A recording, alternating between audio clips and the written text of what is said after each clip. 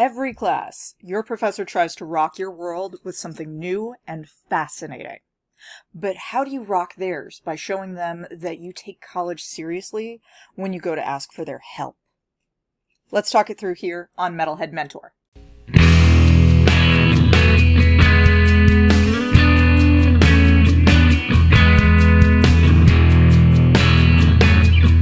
Hello there, and welcome to Metalhead Mentor. I'm Tony, your host and assistant professor of the dark arts. In this episode, we'll be discussing that most fearsome and elusive of creatures in the college ecosystem, your professors, and the ins and outs of etiquette for dealing with them.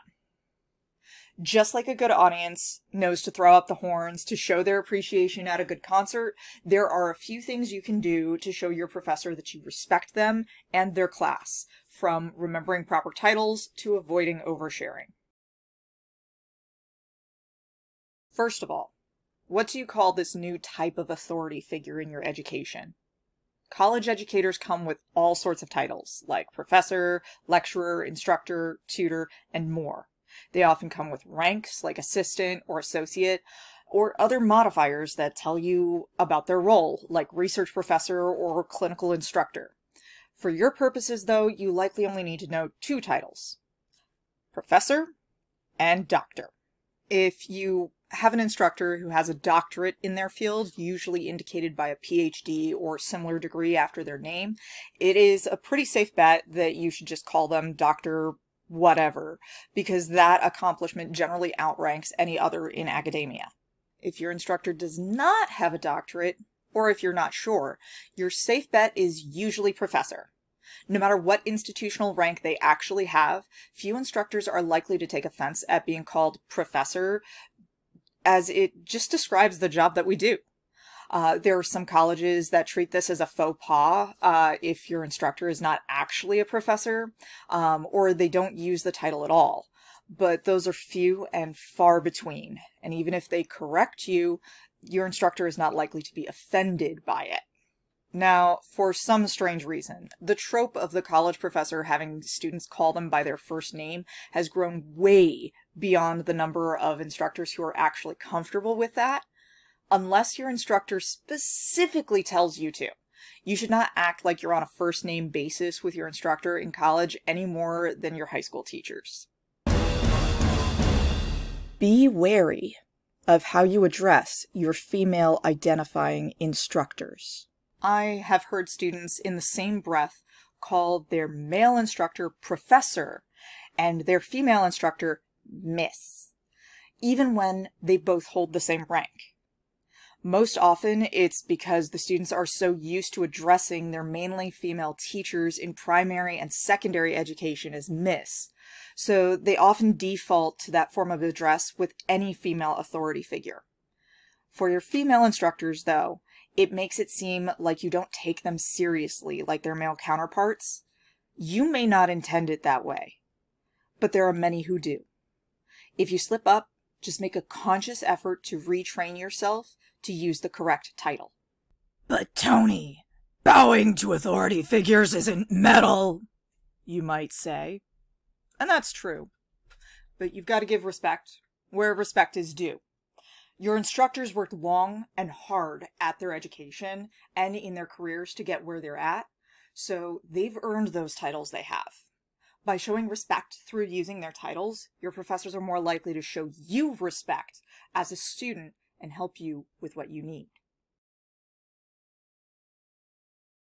Elusive and hard to pin down as a professor can be, there are a few ways of tracking them down more easily to ask questions or otherwise get their input.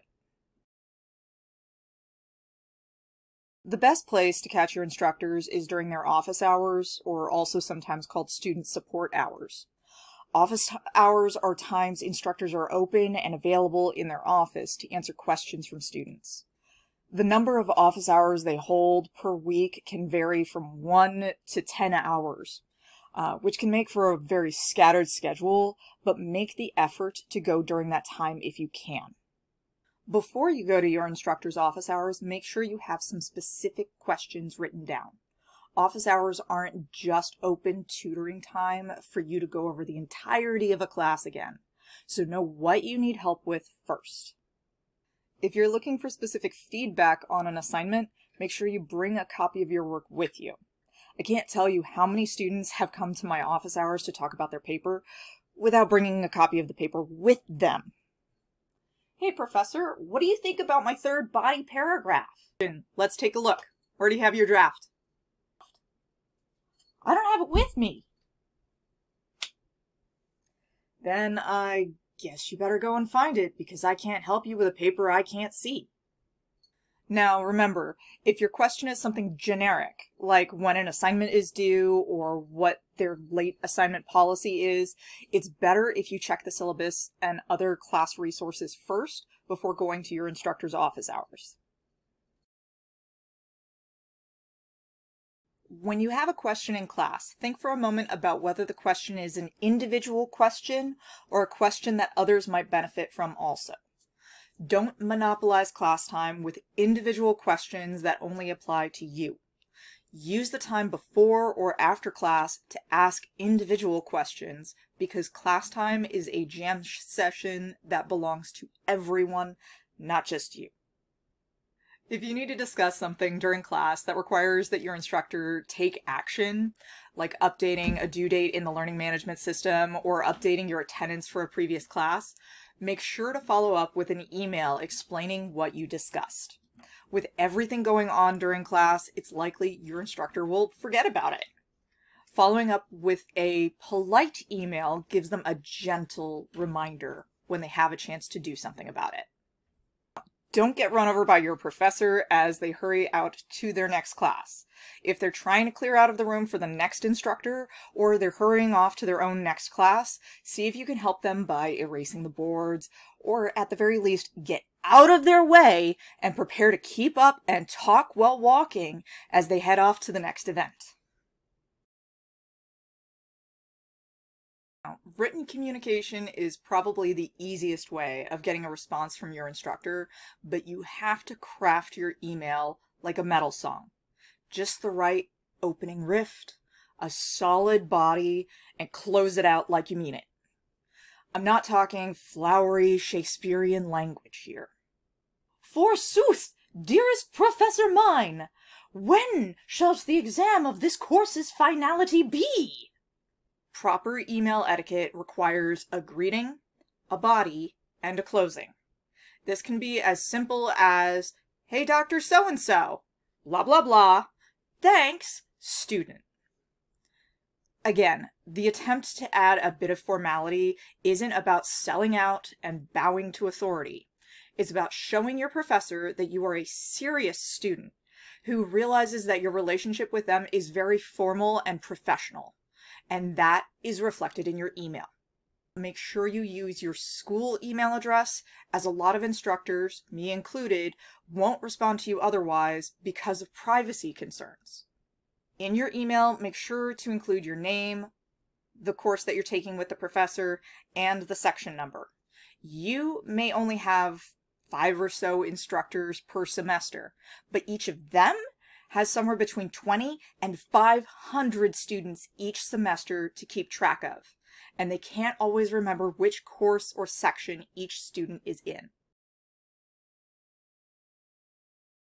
Professors are not your buddy. They don't need the details. They don't want them. And frankly, you don't want to give them some of the details that students do.